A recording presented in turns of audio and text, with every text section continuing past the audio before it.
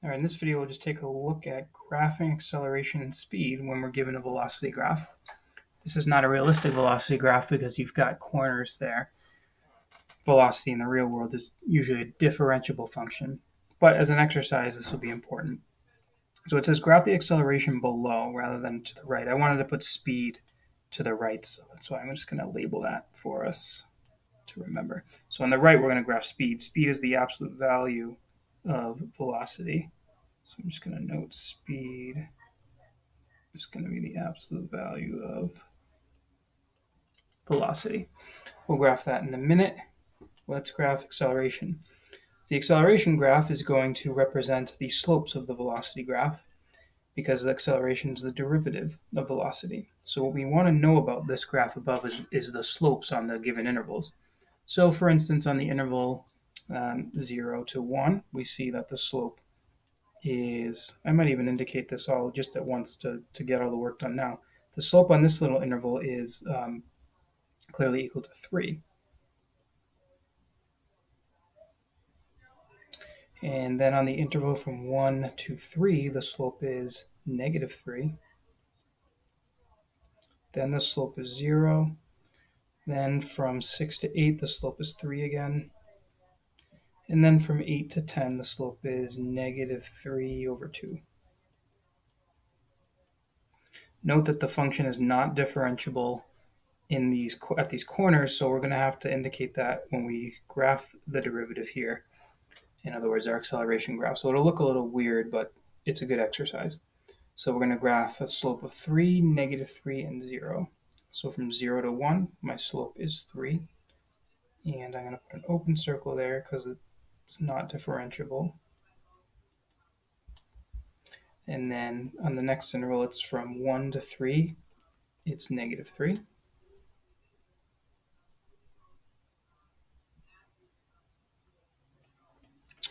And then from 3 to 6, it's 0.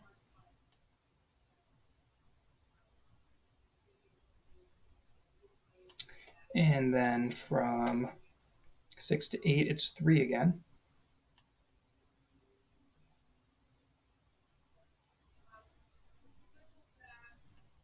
And then finally, from 8 to 10, it's negative 1.5.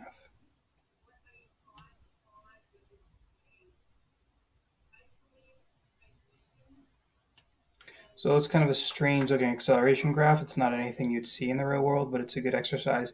And again, those open circles are important because the derivative doesn't exist at these corners, which means the derivative graph can't have values at those places, and that's why we had these open circles here. It says to graph the speed above. So in graphing the speed, we're graphing the absolute value of the velocity graph, which means to reflect everything over the x-axis. So much of it will stay the same. From 1 to 2, I'm just going to copy down exactly what I see here. So I've got a straight line there,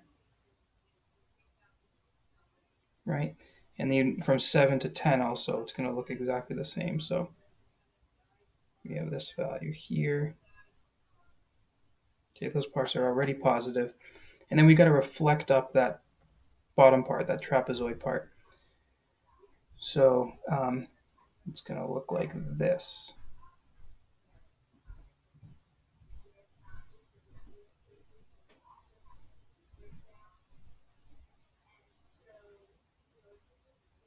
So there's our speed graph.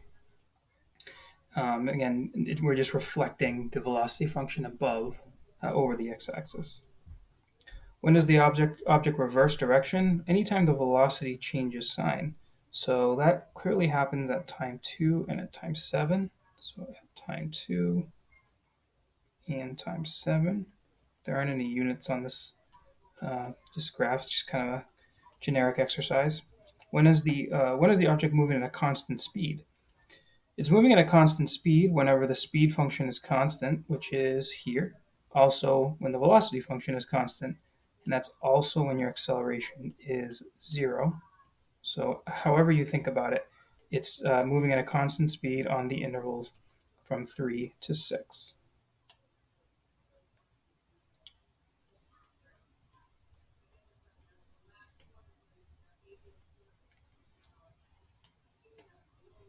Trying to do my set theory notation there. There, on the interval 3 to 6, it's moving at a constant speed. So there is an exercise in graphing acceleration and speed from a velocity graph.